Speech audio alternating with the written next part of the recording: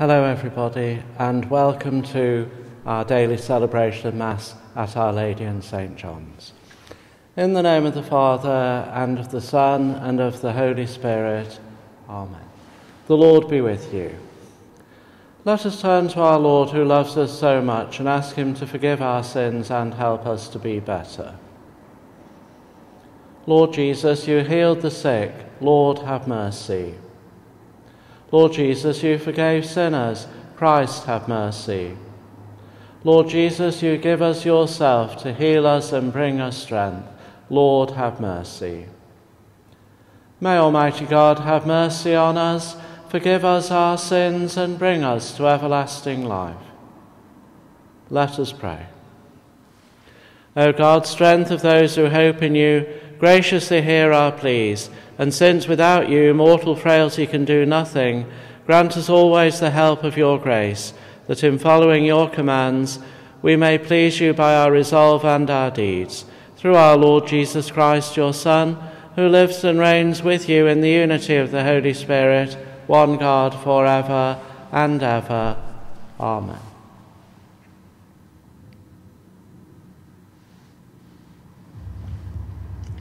A reading from the first book of Kings. After the death of Naboth, the word of the Lord came to Elijah the Tishbite.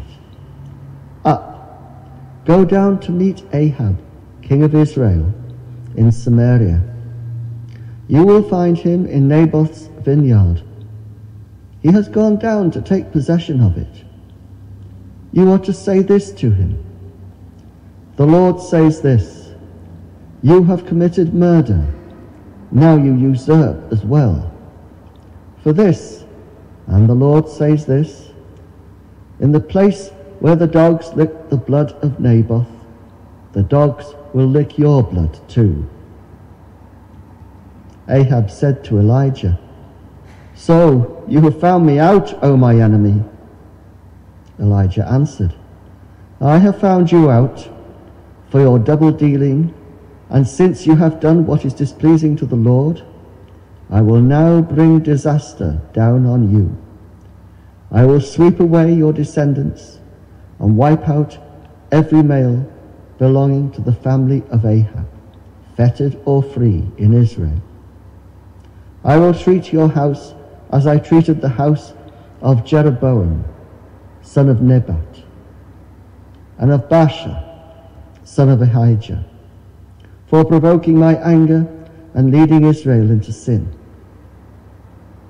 Against Jezebel, the Lord spoke these words: the dogs will eat Jezebel in the field of Jezreel. Those of Ahab's family who die in the city, the dogs will eat, and those who die in the open country, the birds of the air will eat. And indeed, there never was anyone like Ahab for double-dealing, and for doing what is displeasing to the Lord, urged on by Jezebel his wife. He behaved in the most abominable way, adhering to idols, just as the Amorites used to do, whom the Lord had dispossessed for the sons of Israel. When Ahab heard these words, he tore his garments and put sackcloth next to his skin and fasted. He slept in the sackcloth. He walked with slow steps. Then the word of the Lord came to Elijah the Tishbite. Have you seen how Ahab has humbled himself before me? Since he has humbled himself before me, I will not bring the disaster in his days. I will bring the disaster down on his house in the days of his son. The responsorial psalm. Have mercy on us, Lord, for we have sinned. Have mercy on me, God, in your holiness. In your compassion blot out my offence. O wash me more and more from my guilt, and cleanse me from my sin. Have mercy on us, Lord, for we have sinned.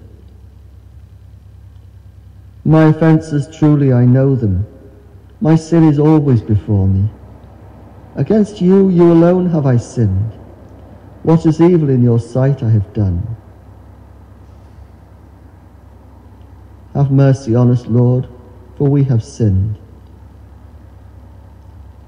From my sins turn away your face, and blot out all my guilt. O rescue me, God, my helper, and my tongue shall ring out your goodness. Have mercy on us, Lord, for we have sinned.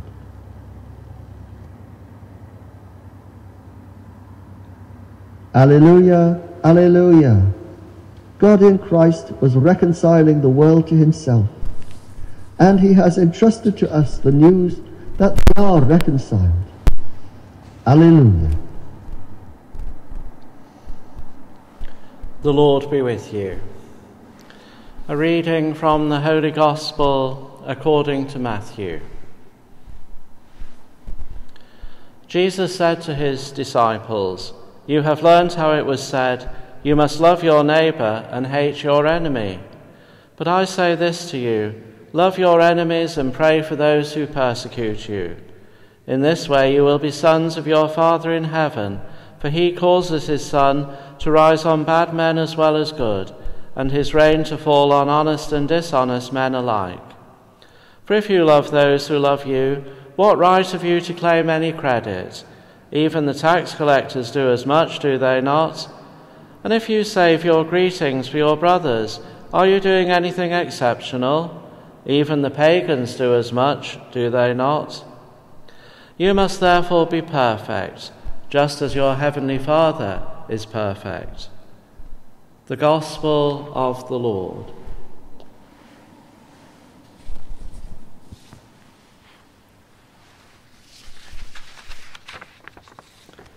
God our Father, we come to you in our need to ask your protection against the coronavirus that has claimed lives and affected so many people.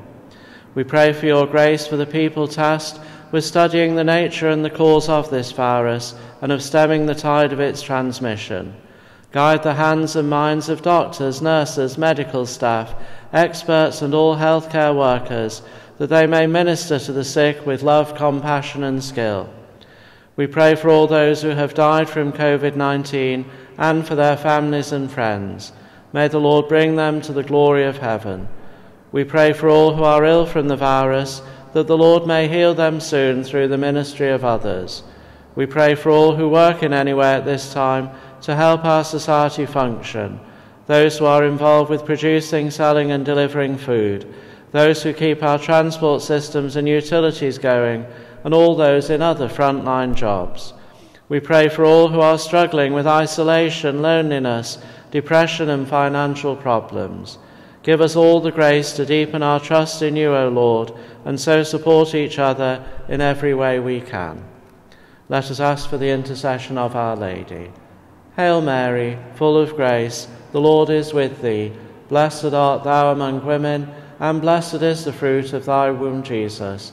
Holy Mary, Mother of God, pray for us sinners now and at the hour of our death. Amen. All holy men and women, pray for us.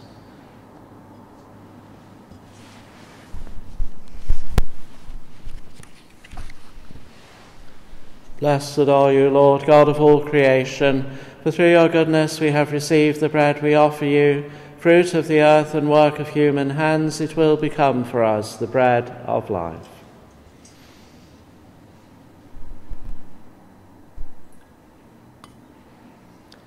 Blessed are you, Lord, God of all creation, for through your goodness we have received the wine we offer you, fruit of the vine and work of human hands.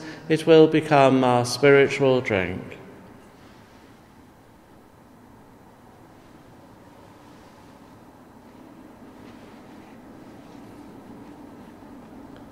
Pray, brothers and sisters, that my sacrifice and yours may be acceptable to God the Almighty Father.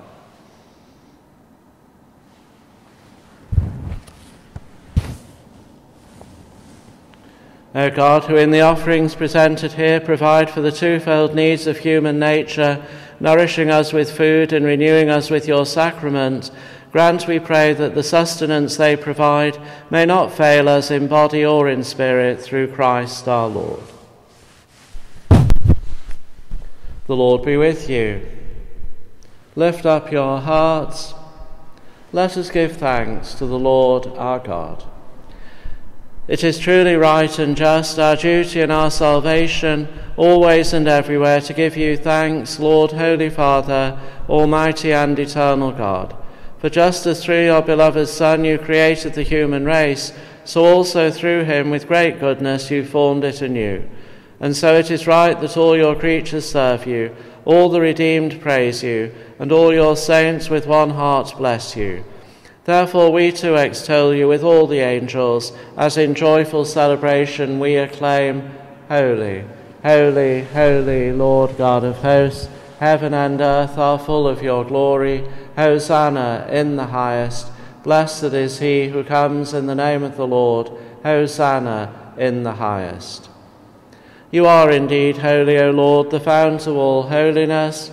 Make holy, therefore, these gifts, we pray, by sending down your Spirit upon them like the dewfall, so that they may become for us the body and blood of our Lord Jesus Christ. At the time he was betrayed and entered willingly into his passion, he took bread and, giving thanks, broke it and gave it to his disciples, saying, Take this, all of you, and eat of it, for this is my body, which will be given up for you.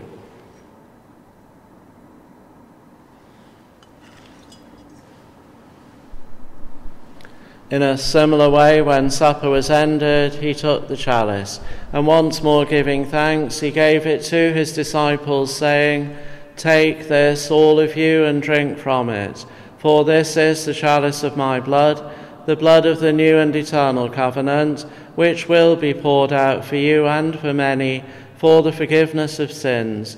Do this in memory of me.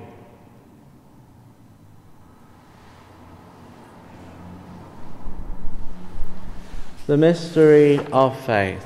Save us, Saviour of the world, for by your cross and resurrection you have set us free. Therefore, as we celebrate the memorial of his death and resurrection, we offer you, Lord, the bread of life and the chalice of salvation, giving thanks that you have held us worthy to be in your presence and minister to you.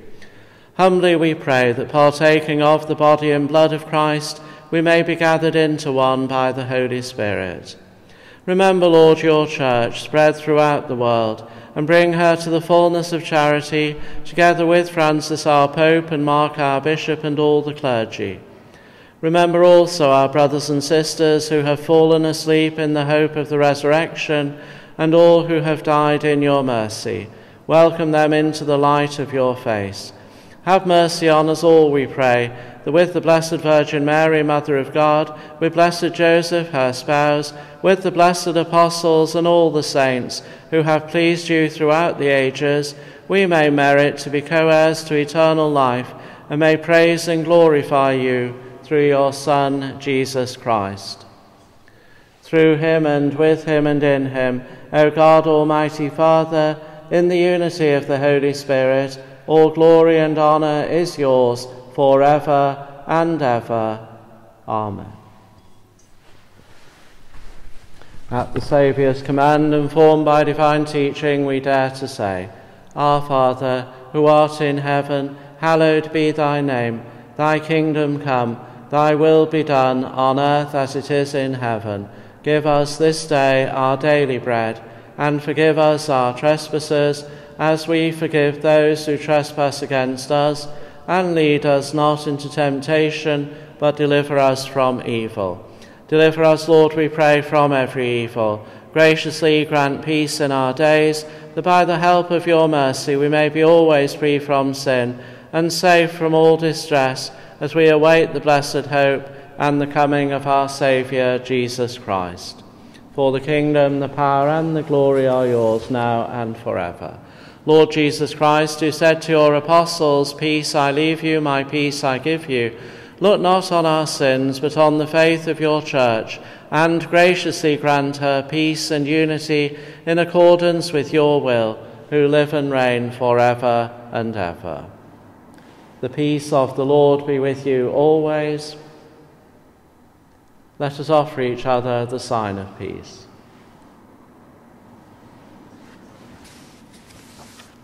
Lamb of God, you take away the sins of the world, have mercy on us.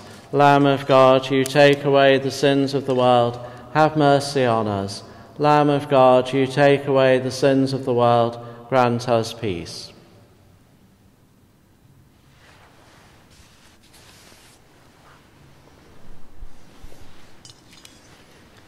Behold the Lamb of God, behold him who takes away the sins of the world. Blessed are those called to the supper of the Lamb.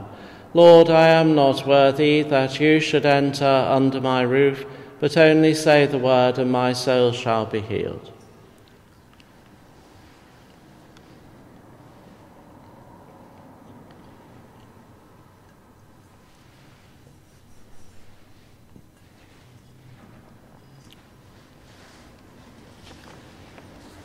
A spiritual communion. My Jesus, I believe that you are present in this holy sacrament of the altar. I love you above all things, and I passionately desire to receive you into my soul. Since I cannot now receive you sacramentally, come spiritually into my soul, so that I may unite myself wholly to you, now and forever. Let us pray. As this reception of your Holy Communion, O Lord, foreshadows the union of the faithful in you, so may it bring about unity in your church through Christ our Lord. Amen. I'd just like to thank Tom for providing the recording of the reading and responsorial psalm today, and may I wish you all a very good day, and now let us ask for God's blessing. The Lord be with you. May Almighty God bless you, the Father and the Son and the Holy Spirit. Go and announce the gospel of the Lord. Thanks be to God.